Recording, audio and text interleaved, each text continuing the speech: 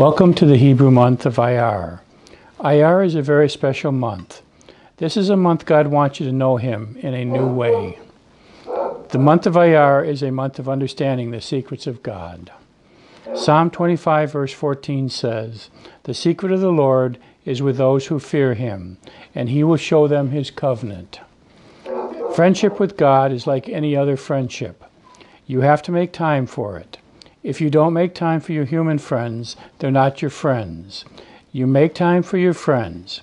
And if God is going to be your best friend, you've got to give Him your best time to Him. The Bible says, "Be still and know that I am God," in Psalm 46 verse 10. You need to have a daily quiet time with God. You have to be still so that you can know Him better. Psalm 25 verse 14 in the New Living Bible says, "Friendship with God is reserved for those who reverence Him. With them alone, He shares the secrets of His promise." Many people don't know God. They haven't experienced God's love. They don't know why He does what He does. Yet the Bible says that friendship with God is reserved for those who reverence Him. In other words, those who slow down and spend time with Him. Matthew 13 verses 10 and 11, Jesus said to them, "Because it has been given to you to know the mysteries of the kingdom of heaven." Iyar is the second month of the Hebrew year. The Hebrew letter associated with Iyar is Vav, which means to link together. If you move correctly this month, the year begins to connect together, and the whole year moves as God intended. The tribe associated with Iyar is Issachar. Iyar is a month to understand God's secrets. Iyar is a month for God to reveal His secrets to you. God does have secrets. How many of you know that? Some secrets belong to God alone. The very first verse that God ever quickened to my spirit was Deuteronomy 29 verse 29. The first portion of it says that the secret things belong to the Lord our God. There are some things about God that you will never know. However, there are other things that He chooses to reveal. The verse goes on to say that but those things which are revealed belong to us and our children forever. 1 Corinthians 4 verse 1 says, "We have been entrusted with God's mysteries. Let a man so consider us as servants of Christ and stewards of the mysteries of God." There are things about God that you need to know if you're going to prosper and succeed in life and fulfill your destiny. What is a secret? It's something that is concealed from the knowledge of all persons except for the individuals or individuals concerned. It is something not known or seen or not meant to be known or seen by others. In the Bible, secrets are called mysteries. They can be defined as the secret counsel of the king. A king doesn't just tell everybody his plans. In the Bible, a mystery is a truth that can't be discovered by our own reasoning. It can only be known by revelation from God. Usually, in the Bible, a mystery is something so incredible, it typically creates a sense of wonder or amazement. Have you ever learned something about God that has amazed you? There are lots of mysteries in the Bible that God has revealed. God's whole plan for our salvation is a mystery. Ephesians 6 verse 19. God coming to earth to live as a man was a mystery. 1 Timothy 3 verse 16. The union of Jews and Gentiles living in one body is a mystery. Ephesians chapter 3. The fact that Gentiles share in Israel's blessing is a mystery. There are over thousands of promises given to Israel in the Old Testament that are now available to Gentiles. The fact of the resurrection for believers is a mystery. 1 Corinthians chapter 15. Israel's full and final restoration, where all of Israel will be saved, is a mystery. Romans 11 verse 25. The fact that Jesus will rule over all of the creation as Lord is a mystery. In Ephesians 1 verse 9 through 10. And the union of man and woman in marriage being a type of the church, is a mystery. Ephesians 5, verse 31 and 32. And finally, Jesus living inside of us through his Holy Spirit is a mystery. Colossians 1, verse 27.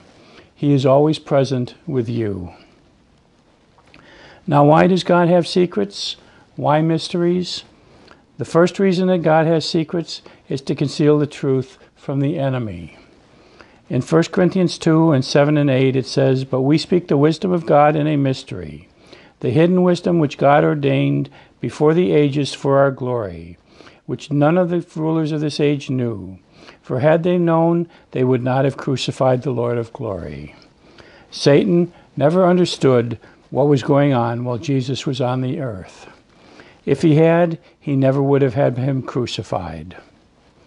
The second reason why God has secrets is that our minds are limited. The truth of what God is like will not fit within our brain. God doesn't want us to spend our lives speculating over things we're not going to understand. There are some things he just doesn't tell us. If God was something we could understand, he wouldn't be God. And third is that sometimes he just wants to surprise us with his goodness. 1 Corinthians 2, verse 7 through 9 says, "But we speak the secret wisdom of God in a mystery, the hidden wisdom which God ordained before the ages for our glory. But as it is written, eye has not seen, nor ear heard, nor have entered into the heart of man the things which God has prepared for those who love him." God has several kinds of secrets. There are secrets of the kingdom. Again, Matthew 13, verse 11, "Because it has been given to you to know the mysteries of the kingdom of heaven."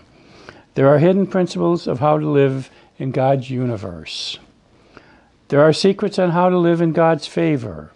Isaiah 61, Jesus came with good news for the poor, the brokenhearted, the captive, and the bound. Jesus wants to open those secrets to you so that you can walk in his favor. You don't have to stay in poverty. You don't need to remain brokenhearted. You don't need to remain captive. And you can be loosed from the bonds of the enemy. It says that the Spirit of the Lord God is upon me, because the Lord has anointed me to preach good tidings to the poor. He has sent me to heal the brokenhearted, to proclaim liberty to the captives, and the opening of the prison to those who are bound, to proclaim the acceptable year of the Lord and the day of the vengeance of our God, to comfort all those who mourn, to console those who mourn in Zion, to give them beauty for ashes, the oil of joy for mourning, the garment of praise for the spirit of heaviness, that we might be called the trees of righteousness, the planting of the Lord, that he might be glorified. God has revealed his secrets to set us free. There are secrets of the covenant.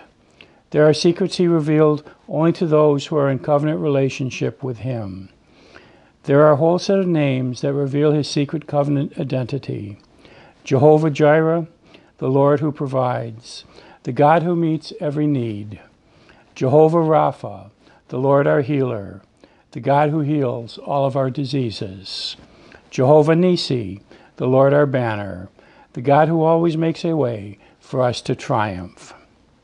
If you are in covenant with him, he wants to reveal his covenant nature to you. The key verse about the covenant is in Psalm 25, verse 14. The New American Standard Bible says that the secret of the Lord is for those who fear him, and he will make them know his covenant. The New Living Translation says, "The Lord is a friend to those who fear him. He teaches them his covenant." Iyar is a month for covenant secrets. Iyar is also a transition month. Last month, Nisan, was the month where Israel started out from Egypt. Next month is Sivan, where Israel arrived at Mount Sinai, and on Pentecost, Torah was given. However, during Iyar, as they journeyed, God revealed himself to them. In Egypt, Israel knew about him through oral histories. They knew little of the God who delivered them. They had no written word. As they journeyed towards Mount Sinai, God revealed himself through his covenant names.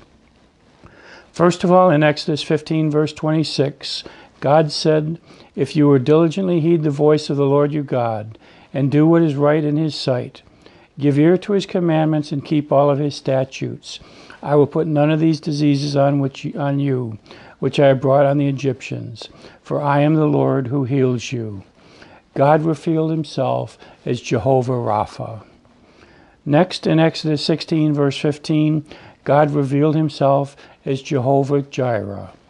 They were out of food, and God provided manna and quail for them. In the giving of the quail and the manna, God had revealed another covenant secret. He was Jehovah Jireh, the God who sees your need and provides. Third, God revealed himself to the people as Jehovah Nissi, the Lord our banner. While they were fighting Amalek, Moses was holding his hands up during the battle, and God revealed a third covenant secret. Praise is the key to victory. All of these events occurred in the month of Iyar. God reconfirmed his covenant at Passover in the first month, so that he can reveal the secrets of his covenant in the second month, so he can bring you into a whole new level of Pentecost in the third month. So how do we learn God's covenant secrets? It says in Daniel 2, verse 22, that he reveals his secrets to those who seek him. He reveals deep and secret things. He knows what is in the darkness, and light dwells with him. He reveals secrets to his people. Again, Matthew 13, verse 11, because it has been given to you to know the mysteries of the kingdom of heaven, God has already granted it. And in James 1, verse 5, it says that if any of you lacks wisdom, let him ask of God, who gives to all liberally. He wants you to seek after him. He wants you to actively pursue him. He wants you to press into him. This month, God will give an extra blessing to those who set their hearts on seeking him. Proverbs 8, verse 17 says, "Those who seek me diligently will find me." God is going to reveal his secrets of his covenant. Ask him to reveal secrets of his covenant this month. Ask him to reveal himself as your healer. Say, "Healing is a covenant right. It belongs to me." Ask him to reveal himself as your provider. Provision is a covenant right. It belongs to me. And ask him to reveal himself as your banner. Say, "Victory is a covenant right. It belongs to me." Let him reveal himself at a level of covenant you have never experienced before. There's one final thing we need to know about Iyar. In Hebrew, the letters Iyar form an acrostic, which is a poem or word puzzle in which certain letters of each letter form a word or words. They spell out the promise that God gave in Exodus 15, verse 26. I am the Lord, your healer. Iyar is a month of healing. He doesn't just want you to know in your mind that he is Jehovah Rapha. He doesn't just want you to know in your understanding he is your healing. He wants you to press in and experience his healing power in your life this month. Believe God for your healing this month, physical, emotional, and spiritual. Iyar is a time of dealing with the soul, a time to look and observe introspectively, to find a place of improvement so strength manifests. Believe God to heal your total being this month. God is going to do special miracles this month. I believe that with all of my heart. My prayer for you this month is from Philippians, that you may know him and the power of his resurrection and the fellowship of his suffering, being conformed to his death, if by any means you may attain to the resurrection from the dead. A couple of months ago, we started praying through the prayer points from the Firstfruits teaching. I'm going to share those again with you today, and I'd ask that you pray through these prayer points this month. If you can't get them copied down from this, you can get in touch with me, and I can email or text them to you. But I believe fully that God wants us to pray through these each month so that we become fully engulfed in them, so that we can make them a part of our daily life through this month of Iyar. The first prayer point for the month is God wants you to know Him in a new way. Second, you have to be still so that you can know Him even better. Third, it's a time to be linked together. Fourth, Iyar is a month for God to reveal His secrets. I believe that He is going to give wisdom and revelation to people this month about how we're supposed to come through this COVID-19 experience, what the church is supposed to look like coming out of this. I believe that God wants to reveal those secrets to us of what He wants the church to become. Next, God has revealed secrets to set us free. I believe that Iyar is meant to be a month of freedom. Sixth, Iyar is a transition month. We are going from one level to another level, and God is going to open up those things to us that we need to do to transition from one period to a new time period. Seventh, He reveals His secrets to those who seek Him. I'm asking you this month to set apart time each day to seek Him, not just for who He is, not just for what He gives, but for who He is, that we might know Him in a more full way than we have in the past. And finally, Iyar is a month of healing. I believe that God wants to bring healing to us. He wants us to know Him as the healer. He wants to heal us physically, spiritually, emotionally. He wants us to be set completely free so that we can do the work of the kingdom. In Jesus' name I pray this. Amen.